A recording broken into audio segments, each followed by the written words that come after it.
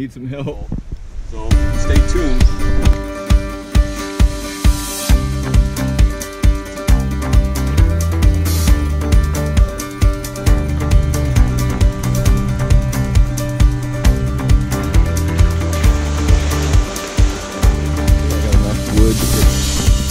Get things started.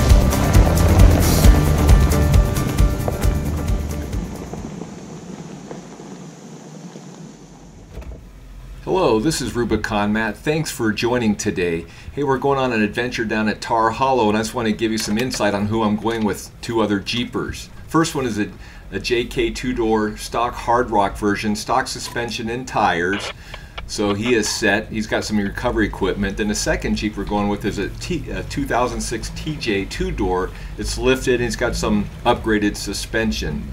And then, of course, I have my 2017 Jeep JK four-door stock hard rocks, stock suspension, added some other features, as you can see, the roof rack and things. During this overland outing, as you can see, it's very wet outside, and it had rained for a couple days before we went. So today it was kind of spitting snow, and it was very wet, as you can see driving through the pool right there. Again, this is just new opportunity to gain experience in wet conditions as I plan my future of overlanding, not only just in Ohio but throughout the country, and expanding my capabilities. So I appreciate these other Jeeps going along with me, and they were kind of more the experts and I was in training. So hope you enjoy the adventure as I share the highlights of this journey.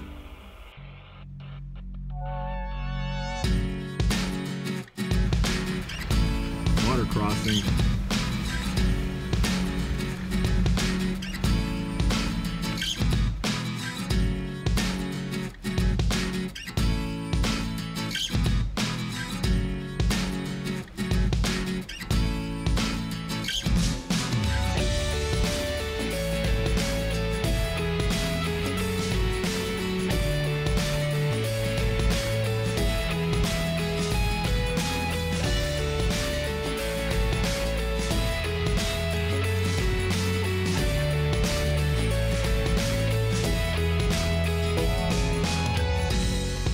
Your bumper.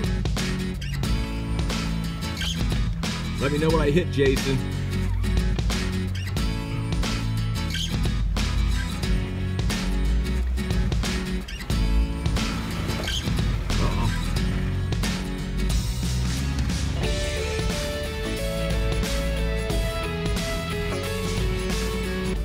One thing about this trip is we made a lot of water crossings. I wish there was some of them were deeper, but it's just fun to go through them anyways, as creeks kind of wash through the road.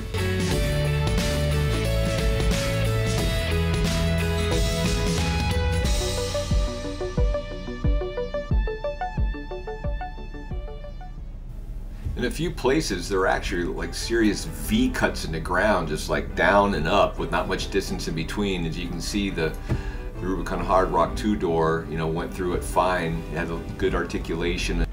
Here I go.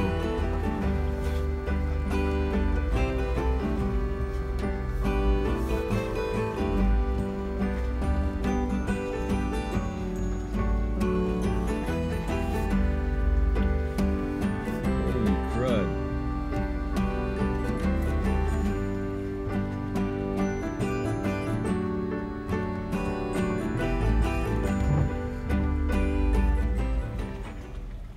As you heard, a couple times when I would go through an obstacle, my rear or front tires would rub against the wheel well. Look at this water crossing now.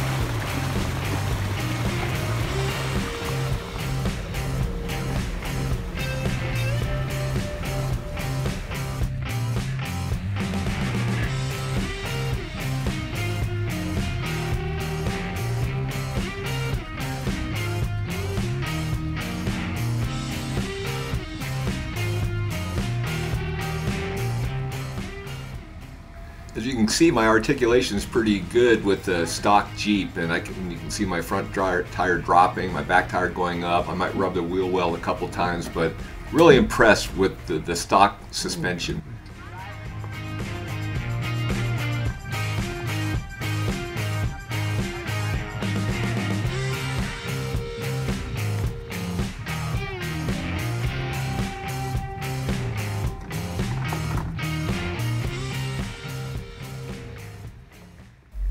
With this particular obstacle in the summer, I found it to be easier. Now I'm going to try it now when it's real muddy.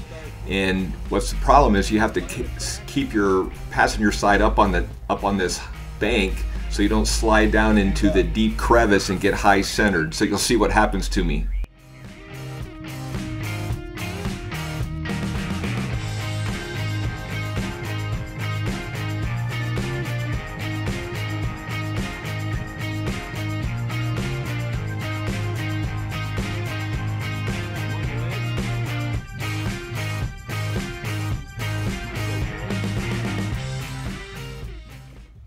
At this point, my rear tire slid down into that deep crevice, so I'm kind of laying sideways with my passenger side tire up, and then I try to move and keep going to keep my front tire up so it doesn't slide down, but then you'll see what happens.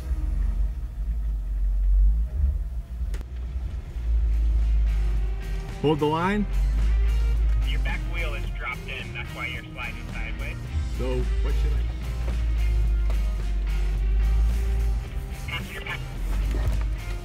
Alright, you're in it.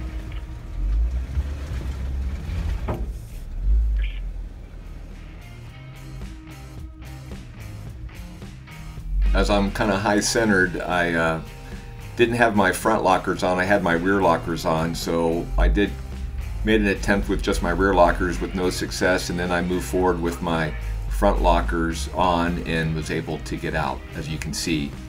Just got to be able to remember what tools you have with your Jeep, what it provides, and that you really can almost do anything. That's what it makes so exciting when you have a Jeep Rubicon. One thing we noticed is the tires, right? So the Jeep in front of me, the JK Hard Rock, has the mud terrains on it, and it did well in that last obstacle where it did not slide in. It was able to keep itself up on the bank, while my all-terrains, I have all-terrain, slid in. The TJ has all-terrain tires too, and he slid into the crevice as well, but since he had a higher lift, it was easy for him to get out and didn't get high centered on the rear axle like I did when I started out, when I first dropped in. So the tires do matter. So when you're in Ohio and you're driving a lot of mud, which there is a lot of mud and wetness in Ohio, so it might be best to have mud terrains versus all terrains for this type of environment.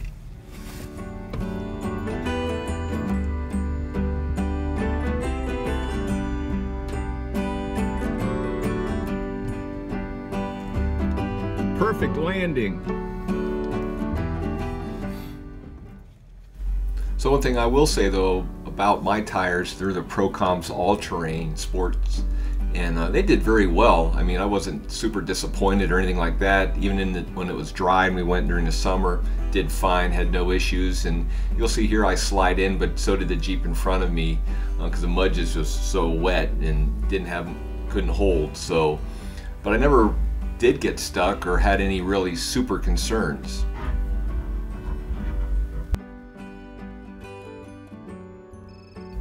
And one thing I like about overlanding, it's not all about like going through mud and all those sorts of things, but it's just taking a look, like this view here. It's just got to remember what you're driving through and where you are, and it's just a beautiful sight to experience as you traverse these roads.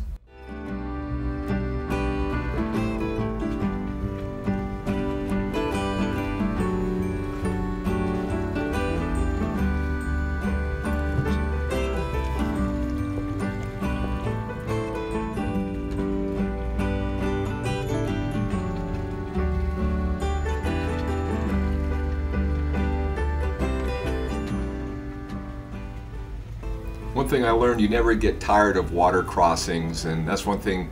This is really the first time I really did several water crossings, and some of them were deeper than others, but just a great way to, again, to grow your experience and know-how, and just making sure that you can cross them. This by far was probably the most treacherous portion of our overlanding trip today because it's real muddy. We're getting kind of forced to aim toward the cliff. I mean, it's a pretty steep drop off as we went, and you'll see that. And then trying to keep out of the rut and keep our Jeeps angled toward the steep drop off. But it was fun once we got through it.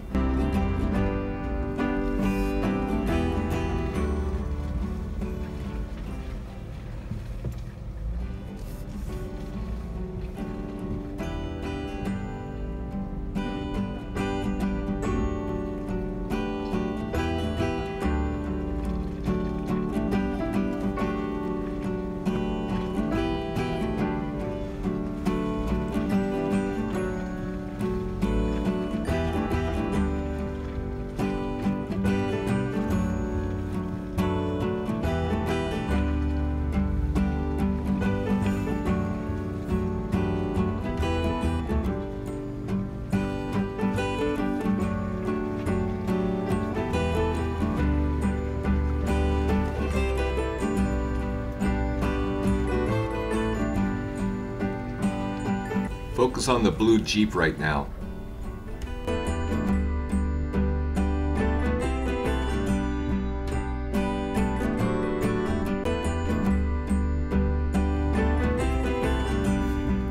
Well, your wheel is about 2 feet off the ground.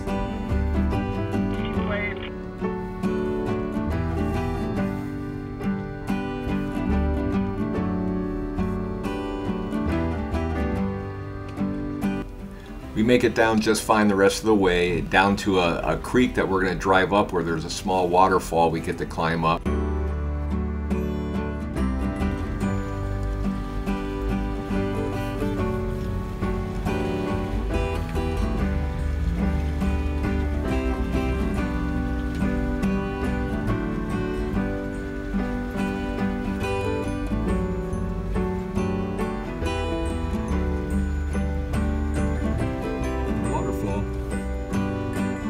I know, I gotta admit it's kind of small, but it's pretty fun when it's your first time, right?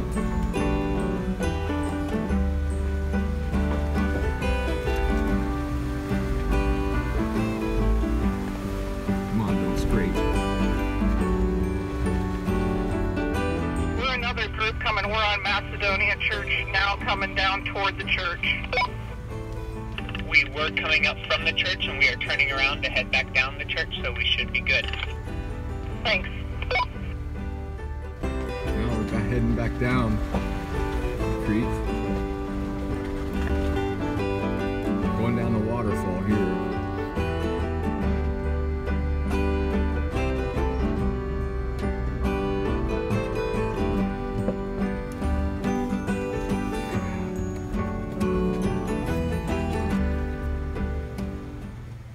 As I come down this little waterfall, you know, you also heard us on our radios, and it's important that you share where you are and which way you're heading, because we would have been in trouble if we hadn't let people know where we were and they were started heading down this creek road as we were heading up, because it's really no place to turn around.